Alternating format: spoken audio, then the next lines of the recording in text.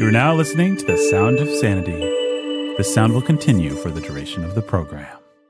Hey everybody, welcome to Sanity Shelves. The part of the show, or the episode of the show, where we talk about books that we've read. And my understanding is that... Or been reading. Or been reading, yes, that we don't have to have finished them. My name is Nathan. I'm your humble and obedient host. This is Sound of Sanity. That's Ben right there. Hello. We still need your support. Oh, well, we should introduce Jake, shouldn't we? Should. Just so eager to get people's support. It's Jake. He's the pastor who's the master of sanity right there. Yep. Hey. As of this recording, we've made about $8,000 of the 60 that we need to bring in end of year.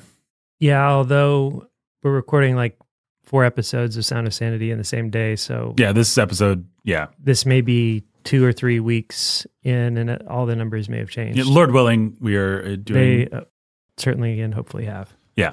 But in any case, I'm sure we could still use your support. So warhornmedia.com/give. Also buy a couple copies of Jake's book, Who is Jesus? Available on Amazon or again at warhornmedia.com. Just click the books tab. Any other business, gentlemen? No. All right. So we come to Sanity Shelves. Now, Jake, my understanding is you have a baker's dozen of books. If I'm right in thinking that baker's dozen is 13. That's right. I think that's right. I don't know. Yeah, it's been a while since we've done a Sanity Shelf, so it's just sort of accumulated. Ben, do you have books? Oh, I have books I'm in process in. That's what the show is. It's just what are you reading right now? What's going on? I mean, I'm reading one that Jake already read and that we've already talked about, which is Extreme Ownership. It's really fun, helpful. Makes me wish I'd listened to it years ago. Months ago. It is the best book on leadership that I've ever read. Not that I've read a lot of books on leadership, but it's just really good. I like it.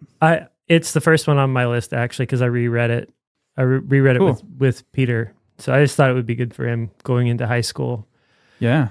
And we were going to the gym in the mornings and from the gym to school and stuff like that. So it was just some decent car time with him. So we've been listening to various things. So I thought, we'll do Extreme Ownership. And it was great. And it was great for him, I think.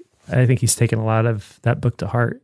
We've had some good conversations. I feel like he's really grown through it. And so... Cool. That's fantastic. Yeah, so it's really sweet. Best book on leadership. Great book for a 14-year-old boy. Is that how old Peter is now? Yeah, Peter's 14. But I think it's just good for anybody in any kind of leadership position. It's just a lot of common grace wisdom on leadership from a Navy SEAL. And the beauty of, a Navy SEAL in the kind of position that Jocko Willink was in, is that he's a man who's responsible for the lives of other men, right? Life and death are at stake in the work of Navy SEAL leadership. And so it all, this is not just some hypothetical money, CEO, dollars and cents kind of thing. This is like, no, the decisions that you make as a Navy SEAL, your ability to lead men determines who lives and dies on the battlefield. And so there's a lot at stake, and they take leadership very seriously. And you got to be able to lead men into battle and be willing to risk their lives. And so you don't often, even in books on spiritual leadership or whatever, you don't sense anybody has near as much awareness of the stakes, right? There's infinitely more at stake in spiritual leadership as a pastor, as an elder, as a father, than life or death. But very few people carry that weight with them. But Jocko Willink is somebody, because life and death itself are at stake, he carries that weight. And it comes through.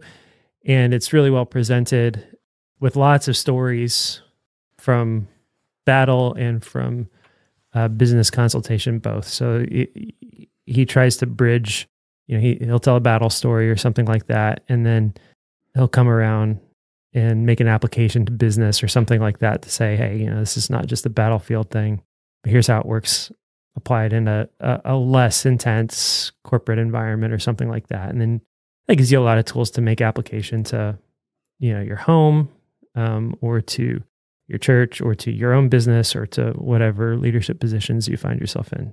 As I was listening to it the other day, first couple hours of it, I guess, I was thinking, man, in a lot of ways, I am still a fatalist at heart about taking responsibility for things. I think, well, if I fail or if something fails, that's important to me. Yeah. What will be, will be. Que sera, Well, and there's grace and I'll try harder and stuff. And other people will hopefully try harder. But, and there's just a lot of that, I think, in our blood. Reformed Christians get accused of this kind of thing. Like, you're not going to, the hyper-Calvinism stuff, you're not going to go evangelize because you can't change people's hearts and God's election is firm. And why try? Why do anything? Mm-hmm. But there's just the flavor of that in our lives and in our culture. And it's ungodly. Like, it's godly to try. It's godly to the whole perspective of extreme ownership to me just kind of roots out any sense of God as a system of fate, and you can't change what's going to happen. And you took responsibility as best you could, and it failed. So what are you going to do? It just is like, no, there's stuff at stake. You can't have that attitude, and you'll never be successful if you do. So I was finding it pretty helpful just to shine the light in there, get rid of that attitude. Those guys don't have that attitude. No, they don't. And we have much less reason to have it. I mean, we say we believe in the power of God. We believe that God will help us. We believe in prayer. But I don't know. So, sorry, I'm just going to jump to another book real quick that I did listen to since maybe the last Sanity Shelves. No, I may have mentioned it on this show, but a book by Spurgeon on pastoring. Or preaching. Can't remember its name. But Spurgeon. The Soul Winner? Yeah, thanks. The Soul Winner. We did talk about it here at some point, maybe. Yes, I feel like we did. It may have even been a Sanity at the Movies. I don't remember what the context was at all. But. Maybe. Well, the tie to extreme ownership is that Spurgeon, he's like, why do you preach without expecting God to work through you? Like, why do you? Well, yeah, Spurgeon says that over again and over again in The Soul Winner and in lectures to my students. Yeah. He'll say things like, why would God ever honor your preaching if you didn't expect him to work through it? Yeah. Why would he do that? Yeah. Like you become your own worst enemy. Like if you go to preach without faith that God's going to work through it, why would God honor that lack of faith in the power of his word? But if you trust God, if you actually believe that his word is powerful and potent, you expect God to work through it, then don't be surprised when he does. In fact, always go with the expectation and the hope that, of course, God's going to work through his word because that's what God does. Like the whole point of the gospel is to save souls. It's what God delights to do. So, of course, he's going to save people. Right. Of course, if there are people there that he has brought to hear the word preached, it's because he means to do things. Yeah. It's just such a helpful thing to hear over and over again. I mean, Spurgeon's great about that. So this book reminds me of that. Well, there you go. How does it remind you of that? It's just the fatalistic link, right? It's like, I can't do any better. I don't know what God's going to do. I don't know what's going to happen. It's like, it's out of my hands. It's like there's a story in Extreme Ownership of a vice president who's really smart and hardworking and whatever, but he has this plan. The plan is not getting implemented by those under him. And the board of the company is like, what's going on? Here's this big plan. You came up with it. We're waiting for you to implement it. He's like, well, people won't do it. Like, I've done what I can do. I told them about the plan. It's not my fault. And when he consults with Jocko or Leif, whoever it is, they're like, actually, you're not leading. You're not leading. Like, it is still your fault. It is still your responsibility. And so where's the ball getting dropped, right? Like right. Like if the people underneath you aren't on board with the plan, well, either you're not communicating it clearly, or it's a bad plan, right, or you lack the ability fundamentally to get the buy-in, which means you're not the leader for the job. Yeah. So which is it? Like, do you need to resign? Right. Do you need to work harder at your communication? Do you need to improve the plan because the people who are implementing it see fatal flaws in it that you don't see and so they can't buy into it because it's a bad plan? Where is the breakdown? There is a breakdown. You can't sit back and throw your hands in the air and say, well, these stupid people. You can't do it. No, I think there's more than one link you could draw between this book and, say, Spurgeon or a preacher's job. Maybe an easy place from Extreme Ownership to draw that line would be the Believe chapter. If you don't believe your own mission, why? And that's You can just take that and make it a Spurgeon quote almost. If you don't believe that God's going to use you, and you don't believe that your preaching is going to be effective, well, why do you think God would honor that? Right. Yeah, and that that's the thing that he's like, all right, when he's applying it to the Navy SEALs or whatever, it's like when the commanding officer does not believe in the orders he's been given. Yeah. Nothing will happen. Nothing good will happen. He has to believe in it, and he has to buy in, and he has to find a way to buy in. And it's his responsibility to go back up the chain of command until he understands the orders and can buy into them. So I think the example in that chapter is like the lack of buy-in over taking Iraqi soldiers. Yeah, that's right. Right? That's right. So they got this command to take Iraqi soldiers on all of their missions. And it's like, well, they're untrained, they're dangerous, they get in the way. They may betray us. They may betray us, they cause problems. Like, what you've done is consign us to a bunch of hassle and danger and risk and so it's like, I had to figure out what, these guys aren't stupid. Where did there was a breakdown, but I had to take responsibility for the breakdown, because if I didn't buy into this, I couldn't get the men to buy into it. So what is it? Why are they doing this? And the answer is, I figured it out, or I talked to enough people. I don't remember the actual story, but hey, if we don't do the work of training these guys and taking them along and involving them and giving them opportunities to grow, they will never take over this work, and we will be stuck here indefinitely. And we have to have some kind of plan and process for handing this work off. And that means we've got to, on every mission, see it as part of the mission, the work of training the local police force to do the job so that we can get out of here. And so it may be more short-term risk, for each individual mission, but it's for the long-term benefit of the SEALs that we involve and hand off as much of this as we can. So it's just, that's the thing. Is like, I have to buy in. I have to find the way to buy in. I have to believe. And once I do that, then I can convince the men, because they're following a believer. But they all know if they're following somebody who doesn't believe in the mission. Mm-hmm. And I'm subverting the whole mission. I'm subverting everybody above me if I say, well, these are just the orders, and well, it sucks, but let's do it. That's not leadership. Yeah, that's right. Yeah, and those common grace wisdom principles that these guys know and implement, they have a mirror in the work of the church. All over the place. Yeah. Yeah, they do. God is, as a friend of mine used to say to me, God is not a system of fate. You can't treat him like that. Like, if you have faith and if you pray, that makes a difference.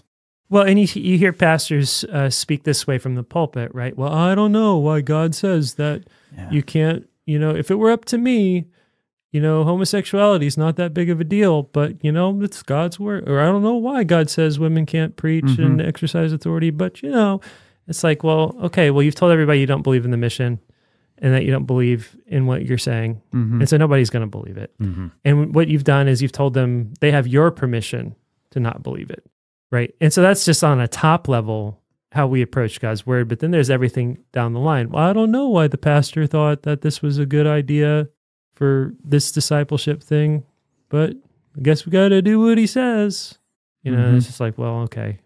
Well, you've consigned this to failure. Like, you've decided that this discipleship group is never going to get off the ground, or this Bible study is never going to get off the ground, or this ministry is never going to work because you won't buy into how it's, how the vision of yourself. You won't do it. You won't do it, so it will not work. It will not work for you. And you have to buy in if you're going to be an effective leader, or find a way to buy in, or go back up the chain and say, I don't buy in, and these are the reasons why, and calibrate until there's consensus. Again, just good leadership and a very clear understanding of hierarchy, authority, and submission. Mm-hmm. There's a whole chapter that you haven't gotten to yet called Leading Up and Down the Chain of Command, where it is you're in that position of you are both a subordinate and an authority. So how do you deal with living in that tension and in that space? And cool. It's all really excellent. All right. That is a recommended book, Extreme Ownership. Jocko and what's the other guy? Leif Babin. All and right. so is the Soul Winner. And so is the Soul Winner. Which is Yes. great. If anyone wanted to read Charles Spurgeon, we recommend it. So, what is the next? That's the wrong Something sound effect. terrifying. What is the next book? I hope it's terrifying. Long, boring, life-sucking. What else do you have, Ben? Oh, I don't have something long, boring, and life-sucking, but I do have... I'm reading... Man, I feel like I've been reading this book forever. I've been... for no good reason. It's not that long. It's because it's an audiobook that I kept forgetting about. Revolutionary Summer by Joseph Ellis, which is about the summer... summer of what, 76? It's when the Continental Congress is meeting and they're drafting the Declaration of Independence, and meanwhile Washington's army is squaring off against General Howe in New York. And it's just really cool. I started it so long ago that I don't remember the first chapters that well, but it's just one of those books that gives you this vibrant sense of all the personalities and all the actual tensions and the like gradual step by step, like we have our crazy ideas over here. You know, I'm Thomas Jefferson. I'm a maverick. I have my crazy ideas. I'm George Washington. I'm trying to make the army work. I'm not thinking about exactly the same things. I'm Thomas Jefferson. I guess I have to write this Declaration of Independence thing. Okay. Meanwhile, no one is like, it's the Declaration of Independence. They're like, oh, good. You wrote the thing we asked you to write. We're going to modify it here and here. Jefferson's really offended. And then no one understands, in other words, what they're doing or what's going to work out or what will be the thing that everyone remembers and takes away. And all of these guys are just fighting and arguing like cats and dogs and making political alliances. And of course, some of them are friends and, you know, some of them are not. But man, I just find the world of it very fascinating. I started listening to this before I saw Hamilton. Hamilton, in my opinion, Hamilton is the kind of thing that inspires you to find out more about these guys just because this world is interesting. I don't have much else to say about it. I'm not even done with it. It's like probably an 8-hour audiobook. So who knows why it's taken so long. What's it called again? Revolutionary Summer. I have read a couple of other books, maybe just one, by this author. He writes all about these guys in this time period. He writes a lot of books. Joseph Ellis, he's really fun. He's fun to read. He's fun to hear read aloud to you. Just a good writer. And he wrote a book called A Quartet about the Federalist Papers and the 4 guys who wrote them. I can't even remember who all of them are. Hamilton, obviously, is one of them. John Jay. John Jay. Madison, I believe. Yeah, Madison. I don't know. It's good. It's good stuff. I mean, it's all very interesting. You get long quotes from their letters. You get this world where these guys are walking around like, I'm going to be remembered for hundreds of years, and I want to be remembered the right way. They're just like living out this theater. Is there a fourth person? There is a fourth person, and I cannot... That book, it's been years. That was an audiobook I listened to with Bob Kaplowitz, actually. Probably something he wanted. According to our friend Wikipedia, it's just Hamilton, Madison, and Jay. That's what I thought. Oh, yeah. Okay, it's also about Washington, so it's not just Federalist Papers. It's like orchestrating the Second American Revolution. There's just a lot about the Federalist Papers in it. So Washington's the other guy, the boots on the ground of it all. Gotcha. So like fun. I like those kinds of books. It's really fun.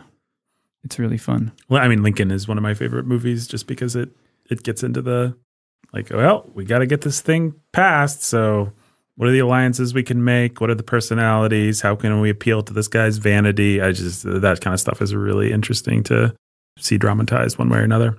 Well, the whole founding of our nation was so touch and go and so much fumbling in the dark by all these pretty brilliant guys who often still didn't know what they were doing.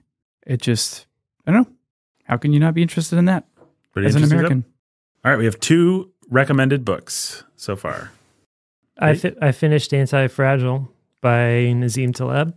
Cool. And I don't know, people complain about Taleb being abrasive or arrogant or setting up straw men. I found myself comparing him to Chesterton, like an orthodox Chesterton. So it's like, it is true. He is abrasive. He is arrogant. He does set up straw men here and there, but he's also really delightful and fun. He's a free thinker. He always has something to say on pretty much every page. So he's just really worth dealing with because he's a true intellectual who's also a good writer, who's also interesting and thoughtful. And it's just like, that's where, to my mind, it's like, I think Chesterton is the best comparison I've been able to come up with for like a modern instead of Roman Catholic, Orthodox Chesterton, like that sort of like free thinking, a little out of left field, but he's got something for you to think about and chew on every page, but less full of weird circumlocutions and cuteness. Yes, and much more direct and more acerbic. Yeah, more acerbic, but in a pretty fun way. I think it's fun. It's a turnoff to certain people. I think Taleb, almost everything I'm going to talk about, probably everything I'm going to talk about, was audiobook. Taleb is one of those guys I want to come back and actually read properly. And probably he's more intense reading him than he is listening to him. Although I listen to everything on 2+ times speed. Taleb I listen to at 1.5 max, because you just have to slow down. He's just got that much. It's too fast. But yeah, it's a lot of fun, and I look forward very much to reading everything this dude's ever written. That's the plan. And I've gotten a lot of good feedback, from people who've read Taleb because we've talked about him, or just been glad that we've talked about him. But cool. Do you have anything else? Or I'll do another one that it just occurred Nathan, to me. do you have anything? I know that we basically did Case for Christian Nationalism. Case for Christian Nationalism was kind of mine of recent vintage, and you can hear us talk about that for well over an hour over on the episode that came out before this one, I guess. I've just had a baby, and most of my reading has actually been Bookending books, so you can look forward to the Bookendings episodes on Cormac McCarthy's The Passenger, which is horrible. I'll just say. Spoilers. Man, it's a major spoiler. It is a giant steaming pile of garbage, and yet it's kind of lived with me. I don't know. Like it's I don't know. McCarthy's still McCarthy. He is, and his fatalism has a certain romance to it that you just like. Oh well, I can kind of remember. I don't know how to put it. Like just the apocalyptic feeling, doom of the book has kind of lingered, even though I hated every moment I lived in that book, and not because of the apocalyptic doom, just because it was a really poorly conceived book. Yeah. But we can't talk about that now. We'll talk about that on the Bookending. I've been reading Anna Karenina, which of course, if you've not read Anna Karenina, then that's a must read. You must not read anything else that we talk about today. You must read Anna Karenina. It is there's a good argument to be made. It's the best work of literature that's been written. Period. I'm not saying that's a winnable argument, but I'm saying there's only a handful of books that you can make that argument. Case. And Anna Karenina and War and Peace are both on that short list. And so... Yeah, and Anna's at the top for me. I haven't read War and Peace. I don't know. I think I finished part 1. I'm somewhere in part 2 of Anna Karenina. Yeah. Listening and that's to coming out... No, I read my fiction. Oh. So yeah. I reread. So I read my fiction usually before bed, and then I listen to pretty much anything else, unless it's dedicated study, unless it's theology or dedicated study, for it's like commentaries or whatever for sermon prep or something like that. So anything that's like remotely fits into the category of philosophy, psychology, anything like that. I'm listening to that at 2 times speed. Yeah. And maybe I'll come back to it. Maybe I'll think wishfully that I'll come back to it and actually devote the time to properly reading something like Taleb down the line. But I'll push it down the line. I'll listen to all of Taleb, but probably before I go back and actually read Taleb in paperback or hard copy form, whatever that is, I'll just listen to them again. Because I just don't have time for that kind of...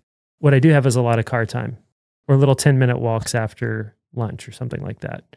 What I don't have is a lot of time where I can sit down and dedicate reading time to something that is not for my sermon or to unwind at the end of the day.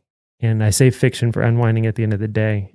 And so whatever Bookending book I'm reading, it's on the nightstand, and that's when I read it. Well, I think you're doing exactly right, even from an intellectual standpoint, because I think a lot of people probably do the exact opposite because they're like, fiction is my light thing, so I listen to that. And then if I want to like learn something, improve myself, I read that. And fair enough.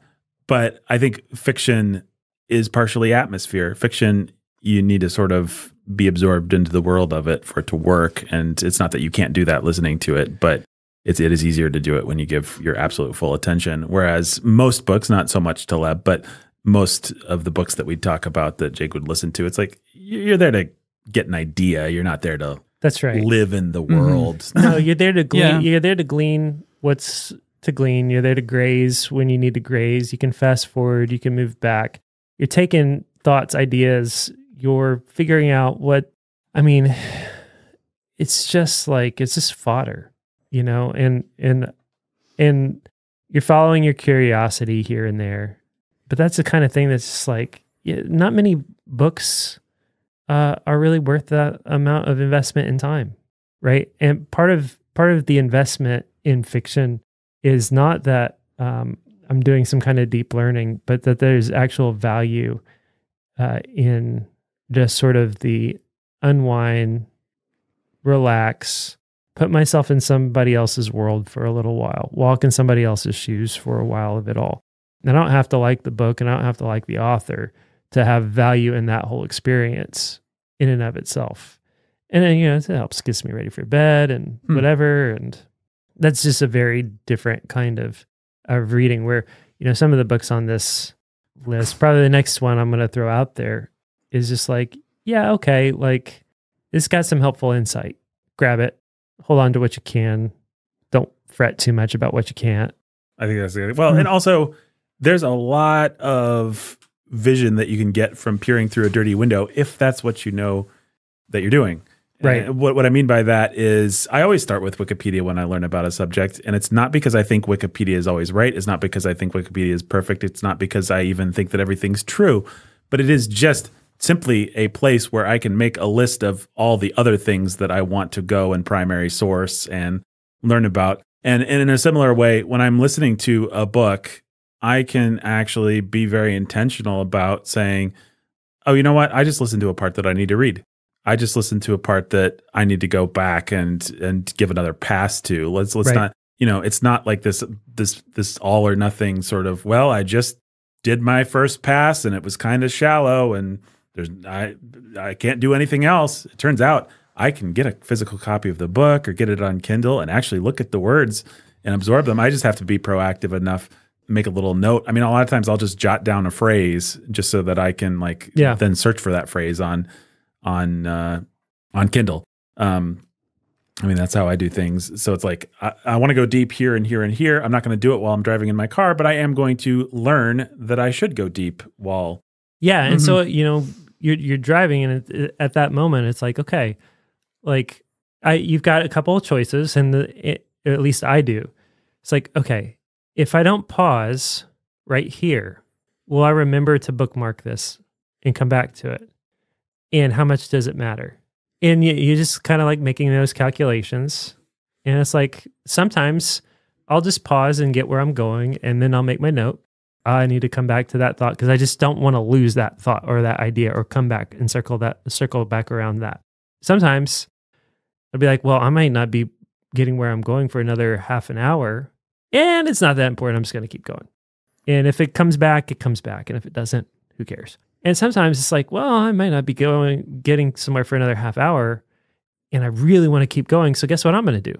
I'm going to pull off into this gas station. I'm going to make my stupid note, and then I'm going to get back on the road. Just whatever. You're making your calculations. It is what it is, but you're just working on the thought, the idea, the concept, whatever it is that you find interesting, insightful, helpful, that's going to help you grow intellectually, practically, functionally, as a husband, as a father, as a pastor, as a leader, as a businessman, as an artist, as an athlete, as whatever it is, as a scientist, whatever it is that you're reading or listening to.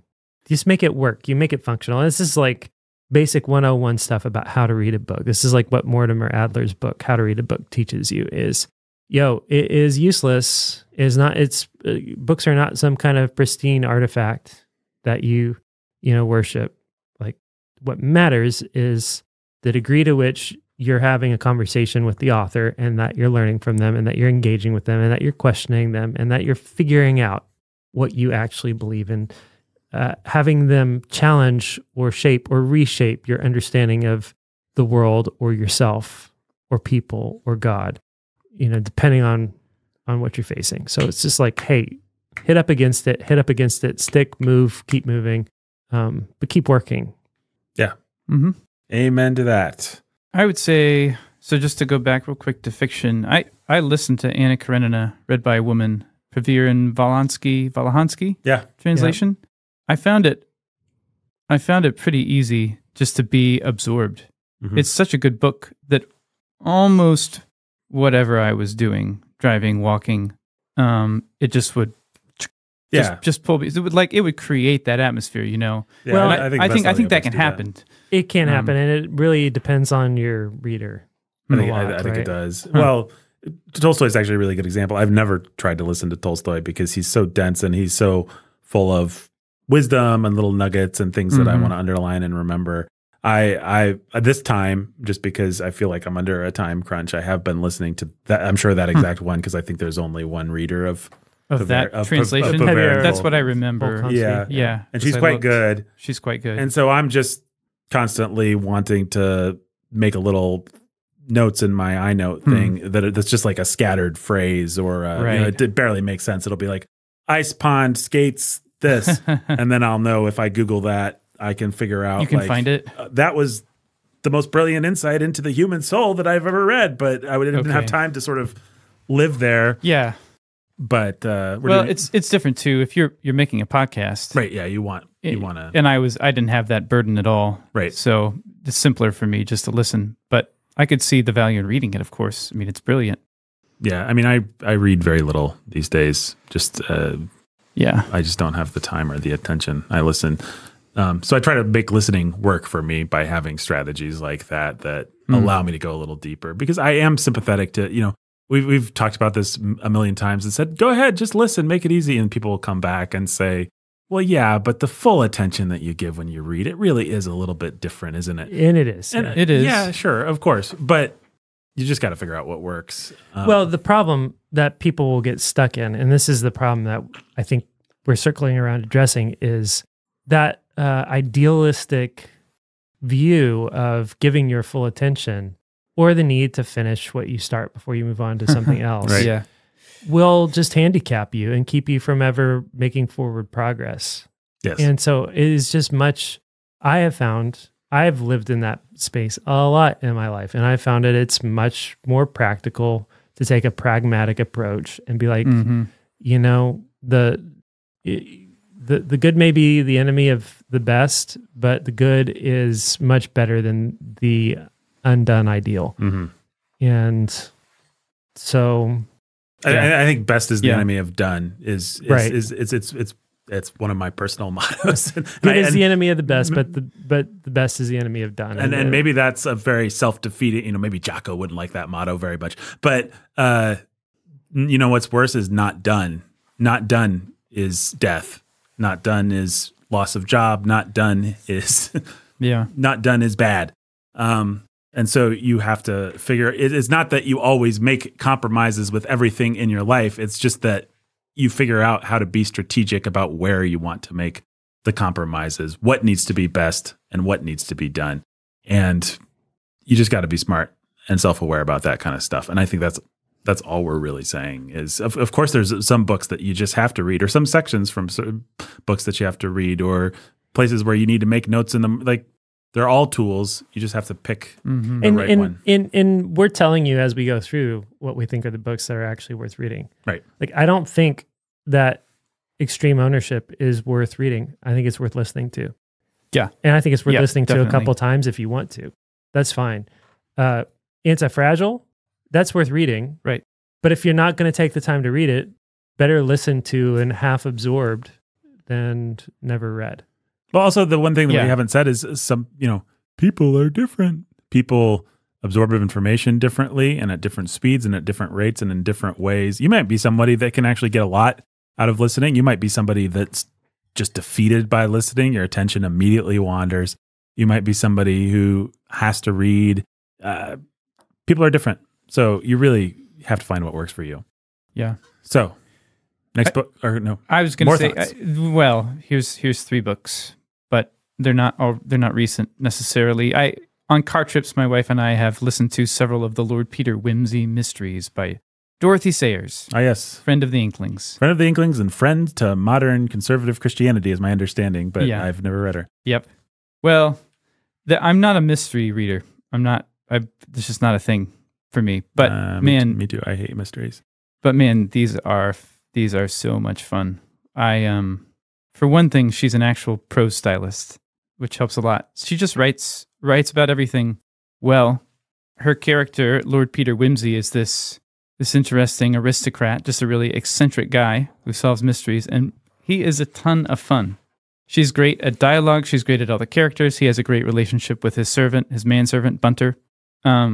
His mother is really funny. So it's all these different sort of clashes that Lord Peter navigates by being self-consciously eccentric and unself-consciously eccentric. And so it's just got all of this stuff going on that's so much fun to read about. I don't know what else to say. Her plotting is clever. The mysteries are clever. But that's what a good mystery should be, is a clothesline to hang little character vignettes and things on. Man. And that's what this is. And good prose, whereas some people like to read old Agatha Christie. I'm getting myself embroiled where here. She's just like, hey, it's a clothesline. Didn't bother hanging anything on it, but you can follow it all the way to the end of the clothesline, and boy, won't it be surprising. And people love that, and that's fine.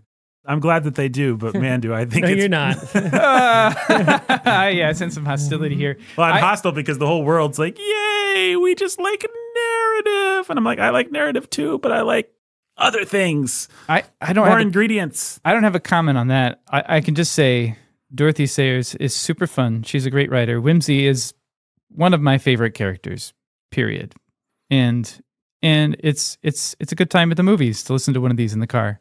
And she's clever. She's clever.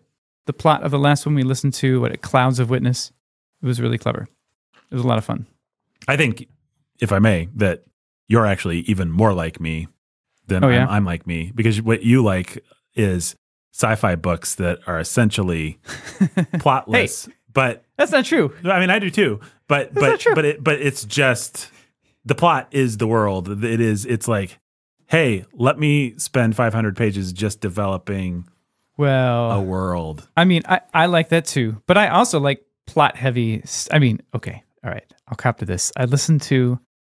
We've talked about this guy, Alf Mike, Brandon Sanderson. Sure. Big time sci-fi, hotshot author, sci-fi fantasy. But he's also a world builder. Is he the guy that finished out Wheel of Time? Yes. He is, yes. He's actually, I mean, he's not great, but he's pretty good at dialogue. He's pretty good at characters. He's okay at all that. He's mediocre at prose, but he is a plot-heavy dude. Like, he's ingenious with plots. Yes. Like, that's what he does. He builds systems of magic, and he builds plots.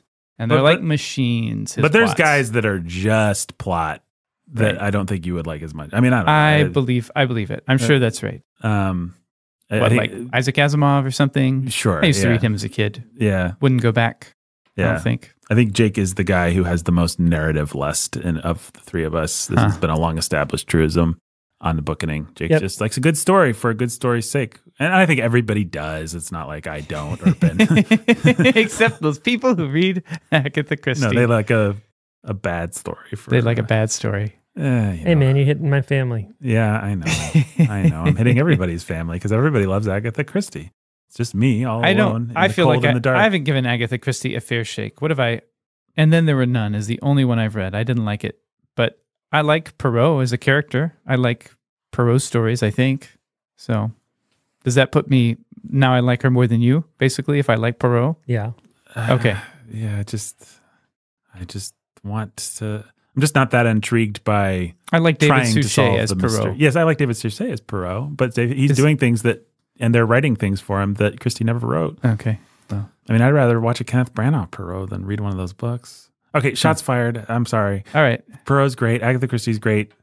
I'm being acerbic like Taleb because it's more entertaining. That's But right. Here's the fact. The fact is, different strokes for different folks. It's totally cool if you like Agatha Christie. I've just never been able to enter into that. Whatever that is, whatever Andy it is. thinks you're stupid. No, I don't. I don't think you're stupid. I think you're very smart. I think there's probably people who are way smarter than me, totally detached from any kind of empathy or emotional need. And, they just want a puzzle box. And Agatha Christie satisfies their puzzle lust. And if you're a puzzle lustful person, then enjoy your little trinket. I'll be over here reading my Tolstoy. So I think I've said that in a fair way that's inclusive of everybody. Yep, nailed it. Nailed it. All right, next book. I read Influence by Robert Cialdini. I had this book in Audible for a long time, and I started it and couldn't get through the introduction and thought it was going to be a horrible, dry book, but it was really highly recommended across the board. So it kind of lived there, and I almost returned it. And one day I was out of credits and out of books. And so I hit play and got through the introduction into the first chapter. And it's really, really great. And probably one of the most insightful books you can read if you want to arm yourself against the influence tactics of media, of false teachers, of salesmen, of anything like that. More so than more so than Chris Voss or anything like that. This is the foundational psychological work, interestingly and compellingly presented. So it's just skip Scott Adams, skip Voss, read Influenced by Robert Cialdini, and you'll get the straight dope with the psychological studies, but also good stories, and really worthwhile, I think, if you want to arm yourself against that sort of thing. And also, but be careful, you can use the tools, you can use the book to arm yourself against, tactics to manipulate you. I think there are some ways you can use certain tactics in an honest and truthful way, and you can also use the tactics to manipulate people and become a master of that sort of thing if you get good at it. So it's got its dangers, but it's helpful. And he's I think, maybe he's using his influence tactics on me, but he does a good job of just, I think, being just a pretty good, honest, straight ahead dude about this sort of thing. So I really enjoyed that book, and I think it's worthwhile. Cool. Do we have more, or should I just keep working through my list here? Because I got a lot. Keep going. You know what? Let's come back for part 2. I think right. I think that might be smart. So the big takeaways from this podcast are: read Extreme Ownership, read Anti-Fragile, read Influence. Read Influence. Read Lord Peter Wimsey. Read Anna Karenina. Do not read that Cormac McCarthy book, but do listen to the Bookening Tear It Apart. We've not yet recorded or released that episode, but it's coming sometime December. Lord willing, read Agatha Christie if you want to. And Joseph Ellis. Joseph Ellis is pretty fun, at least according to Ben. He is, yes. I like the caveat there. At least according to Ben. Right. Thanks, Jake. Well, influence is pretty good, at least according to Jake. Each one of these is caveated by our own, except Ben and I now are both on Extreme Ownership and Taleb. Right? Yeah. Right.